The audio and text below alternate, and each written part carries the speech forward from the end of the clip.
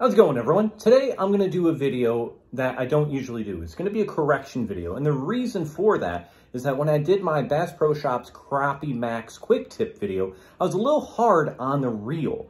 And that is just the Crappie Max reel itself, which you can find at Bass Pro Shops for anywhere between $20 to $25, depending on where you're located at.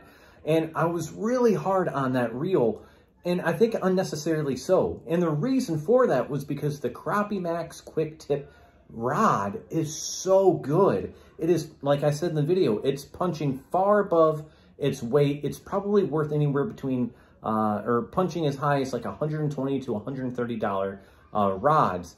But this reel itself just wasn't matching that type of quality. Is it a bad reel? Absolutely not. It's actually a really good reel. For this reel being $20 to $25, I think it is potentially my new favorite budget ultralight reel. And if you know from my best budget fishing reels that I did a video on about, I think 6 months ago now, I can't believe it's been that long, I picked the Lose Light Speed size 75 reel, which is only 20 bucks, as my favorite ultralight budget reel.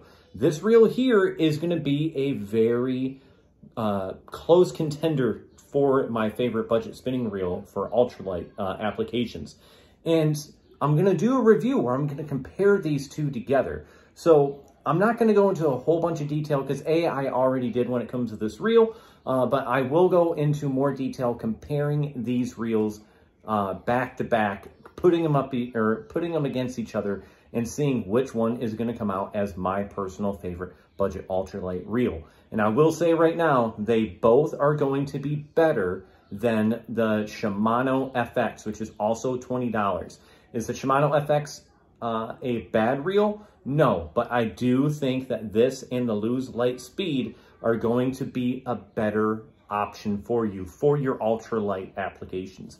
So that's all I got for you guys today. I just wanted to make a really quick video.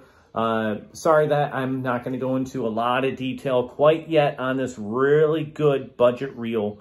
I will save that for when I put these reels, the Lose Light Speed and this reel here, the Crappie Max Quick Tip, against each other. So I'm excited to do that. I'm going to film that here hopefully within the next week or so. I'll see you guys next time.